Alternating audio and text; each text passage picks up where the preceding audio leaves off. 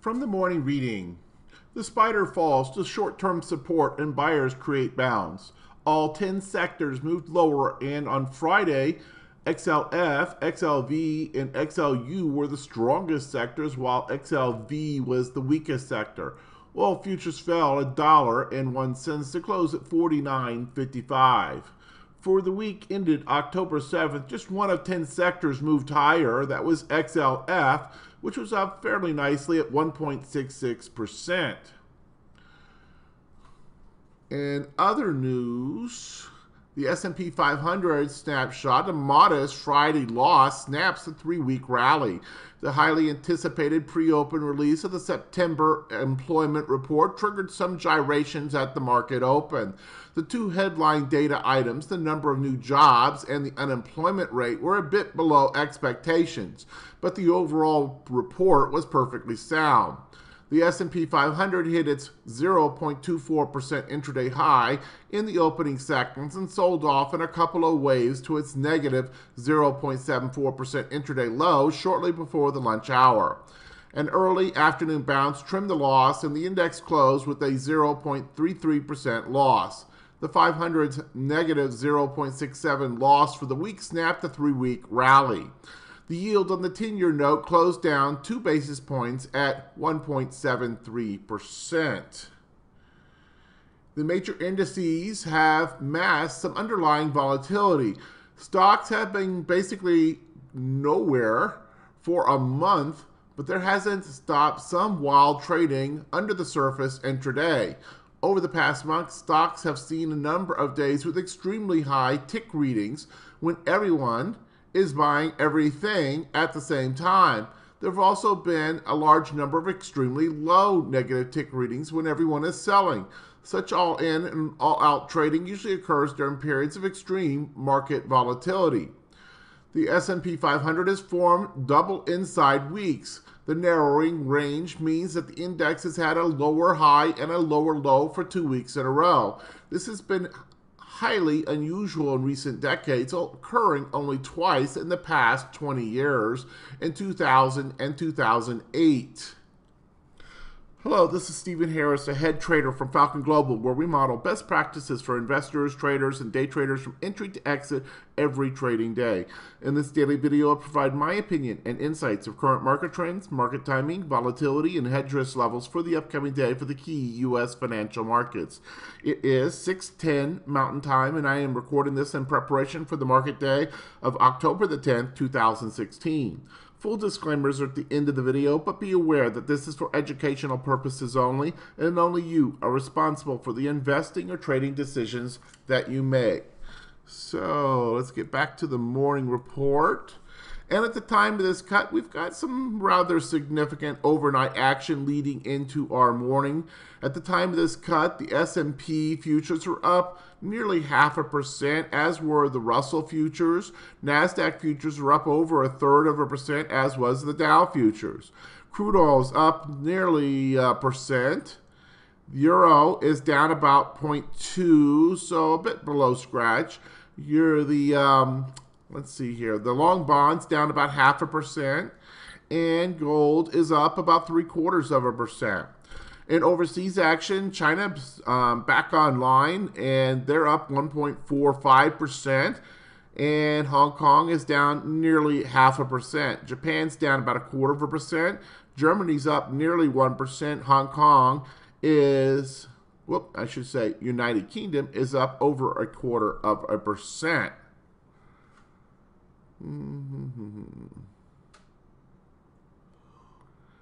Now, I just noticed here that 3 of these dates are Friday's dates, so it may be possible that China, Hong Kong, and Japan were open on Friday but are not open today. So, just a second here. Okay, I double checked. The China date, this data is for today, 10/10. Hong Kong and Japan, though, this is Friday data, so it doesn't appear that they're open this morning, but this is Friday's data on those two. So just be aware of that. Anyhow, moving forward, in terms of macroeconomic reports for the United States of note, we have nothing today. Looking forward to tomorrow. We have nothing of note. So a couple yellow flag reports, very, very low activity in terms of being able to impact the market from any kind of expected activity. In terms of volatility, short-term VIX continues to drop. That's at 11.47. Skew still benign. IV percentiles still very low. On the S&P at 24, the Russell at 12, the NASDAQ at 18, and the Dow at 25. There were no standard deviation moves put in on the S&P, NASDAQ, and Dow on Friday, but the Russell did put in a -1 standard deviation move. So, and it was just a little bit over a 1. It was 1.05. So that one definitely did have a bit of a move. But in relative terms, this last week was very quiet. Indeed, you heard one of the morning authors mention that you had on the weekly candles, back-to-back inside weeks. And we can see that certainly these are dailies, but still, we can see how we've had this continuing compression. And, we're right on the borderline of being able to say that we're still inside this triangle. Certainly, we pierced both sides, but the fact that we closed inside or right at the inside of the triangle support side on Thursday, actually that'd be Friday's action, sorry. And this is last night coming into this morning's action. And we're still nestled right inside the very, very point, the very apex of this triangle. But at some point, we're going to degrade out of this and break away, and we're going to go into a sideways consolidation pattern and more of a rectangle, it would seem. So we'll see where that goes in the next day or two. But no matter what, whether we actually break out of this pattern or we continue sideways, it's obvious that we're in a consolidation pattern, and we continue to close down on that consolidation pattern. And at some point, that's going to result in a breakout. So we just have to be waiting for the eventual breakout. Right now, it's terribly difficult to say which way that breakout would go. Based on the price action in the chart. Right now, it's smacking our cloud. And this is the same thing we've been talking about with the Dow as well. Smacking the cloud, very, very neutral pattern here, and not giving a lot of indication as to which way it would break. Now, NASDAQ is more bullish and has also been in a sideways consolidation pattern, but it's up against resistance. And, being above the cloud and everything, it certainly is more bullish. And then the Russell also has been hobbling along at just above the cloud. So it's kind of stuck in the middle, perhaps, between the NASDAQ's bullishness and the more sideways and neutral patterns of the S&P and Dow. In terms of other markets, crude oil, you see, has had this big retracement and has broken out above the recent swing high, though has essentially gone into consolidation since that point, though it's returned back to support that has held thus far. And we often do see breakouts do come back and test their previous resistance, now turn support. It certainly has done that, and that support, most importantly, has held thus far. My expectation is that we're going to go up and visit this 51.67 area somewhere in the near future with crude oil. In terms of gold, of course, gold had the big famous breakdown. The question we have is this a breakdown similar to this action where it breaks out of a bullish pattern and then comes and basically reverses all that action, undercuts, just to then turn around and turn bullish and set another new all-time high? I suspect that this will do just that. But that being said, gold has been such a sloppy technical pattern all year. It's really hard to have any kind of confidence and probabilities in that. In terms of the bonds have been breaking down, and and are basically down here at this prior level of swing support. So we continue to see bonds kind of trying to break down. The equities, really having difficulty breaking up. And everybody seems to be in a bit of a stalemate, but bonds certainly have been more active than the others. And indeed, if you look across the interest rate sensitive areas, here's utilities, very much like the bonds, and then the REITs, very much like the bonds. Many of these defensive sectors have certainly had some real difficulties. Here's transportation, also been in a sideways consolidation pattern. So it's been very difficult to kind of see anything achieving much of anything other than on the individual stock basis on these primary markets. Well, that should be enough on the charts. Let's go ahead and go to the daily report. We were talking about the fact that we're up against resistance, and indeed overall intermediate term phase opinion still is market phase 4 up against resistance. We're waiting to see if it either breaks resistance or it breaks the diagonal support. That either one of those activities would likely change our market phase.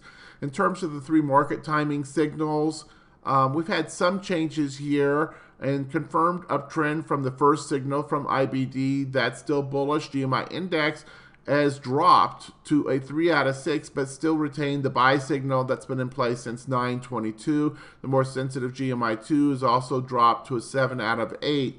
Most of the change is in this decision point. We continue to see this chattering and these short-term signals back and forth. And I don't even know how many signal changes we had this last week. A lot of signal changes. And this is classic when you get some coiling action and you get, frankly, whatever indicator you're using, you get lots of turnings and lots of arrow changes and so forth. And but bottom line is, where is our current readings? Well, in the short term, mixed. And then in intermediate term, the Dow certainly is mixed. On the long term, everything is mixed. So very, very, very kind of chatter kind of activity coming out of that indicator. In terms of position sizing opinions, they're both still holding at 100%. Intermediate term market posture, again, more chatter. We're once again in the first day, again, weak bear signal, and you see the S&P has gone to a 52.9 on the down slope. So that intermediate term market posture has chattered back to bearish. Don't read too much about bearish or bullish on this as of this last week. When you get these flip-flopping back and forth with first day signals going both directions, what this is really saying is that we're neutral. And we are finally balanced neutral. So much as we've seen in price action and other views of the market, this is saying the same thing. In terms of the strength of the trend, it's still, up above at 80, but it's been falling in recent weeks. So just kind of that makes sense as we've been in this coiling pattern, and yet we're in a coiling pattern near all-time highs. We're in a slightly downward slope, but we're above 80. So, slightly bearish, and yet at the same time above 80. So, that is considered to be bullish, and we can be above 80 for prolonged periods of time as it can oscillate up there in some periods. So, again, finally balanced. Overall hedge warning status, we've toyed a couple times with going to level 1, but we've never actually broken down through that diagonal support. So this situation, while we say it's finally balanced, this hedge warning status is very easily could go to a level 1 if we break down through that that pattern that we have of late, and we can see that the risk to the market would elevate and accelerate very quickly if that were to happen. So don't get too kind of complacent with the fact that we've been at 0+ during this whole period.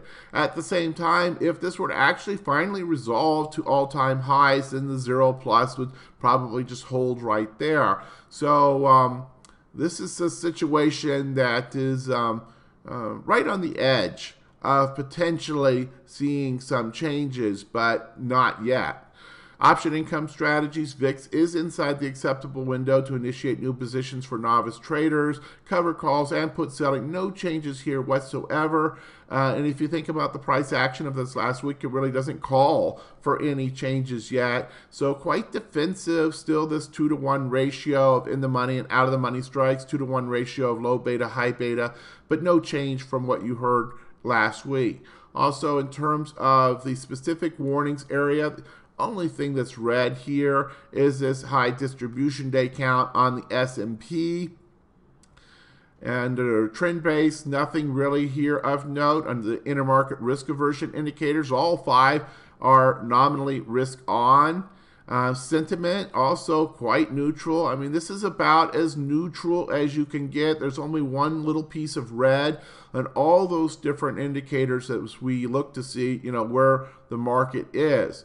And the fear and greed index almost perfectly pegged to the middle neutral stance. So again, more and more of that. Even when we go down to the sector specific, breadth, basically about half of this thing's green and about half of it's red. This time though, we did see with Friday's action, mostly the defensive sectors were the ones in top, though healthcare and financials were also, up here in this area as well. Most of these that were more severely negative were the high beta areas, so, a bit more give up on that side on Friday. And what a mess over here in terms of, holding up. In terms of all 3 market postures, only energy and financials are still holding on to their intermediate as well as short and long-term market postures all being up. So this would seem to point to some deterioration, but remember that many of these lines are just finally wrapped one around another and they flip-flop and also create signals. So while Friday's action was down and made many of these look worse, I would suggest it makes them look worse than they probably really are. These are also, frankly, showing a finely balanced market postures, easy to flip either direction. And percent change, pretty negative all the way across the board. And indeed, while mostly mildly so, but notice also there's a 5-day and the 1 month, and all but 2 exceptions are also negative, and even those, technology, which has been doing pretty well in recent weeks, is only up by 1% on the 1-month time frame. Now the 3-month much stronger.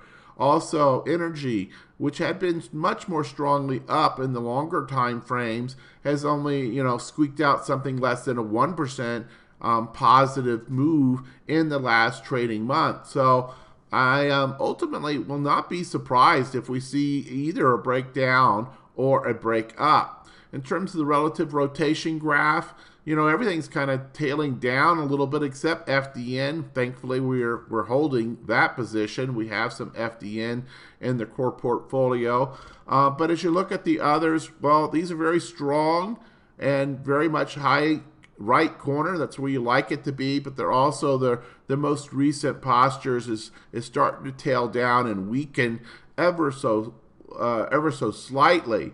Other areas, mostly these real estate and utility and stuff like that, these interest rate sensitive, certainly have been coming from where they had been, and now several weeks in a row of tailing off. So you can see the breakdowns there.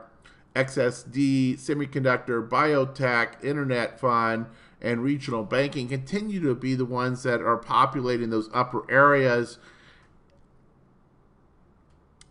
So that's enough for that. Let's go ahead and wrap this thing up. We're coming right into 20 minutes. So disclaimers, of course, we always have to do the disclaimers. And hit the pause button if you need more time to review the disclaimers. Also note the hyperlink down here at the bottom for the full set of disclosures. We'll be back here next for tomorrow's market preview session from Falcon Global. In the meantime, manage your trade risk. And if you do that well, just about everything else should fall into place over time. Good trading. Go learn something.